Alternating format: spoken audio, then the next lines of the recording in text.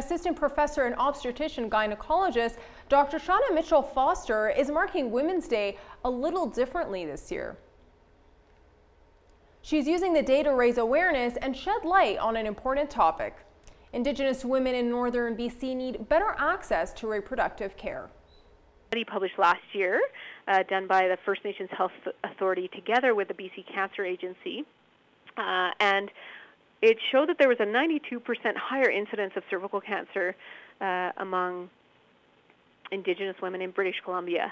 And a big factor that they attributed this to was the lack of culturally safe screening options. Women get cervical cancer screening, which entails a pap smear, which requires a pelvic examination. However, the process is not that simple for all women.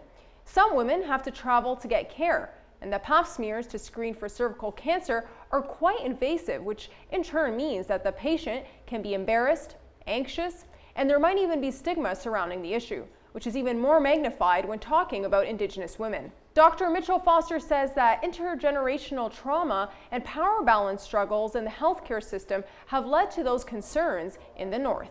But additionally, we also have factors about how our health system itself is set up that will act as a barrier.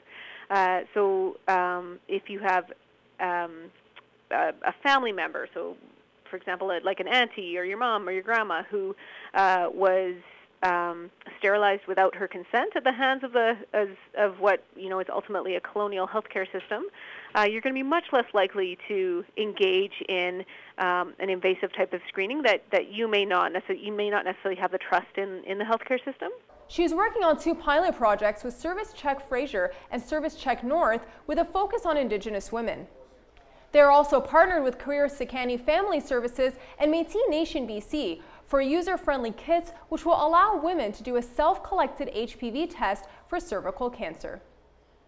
And to actually be able to put control of screening in women's hands, not only in that they're collecting the specimen themselves, but also in the way that they can decide where they do it, whether it's done at the clinic, whether they collect their swab at home, when they do it. That's pretty incredible. Dr. Mitchell-Foster says that the BC healthcare system is getting a lot better at cultural safety, but there is still a long way to go. Dalia Ashry, CJDC-TV News, Dawson Creek.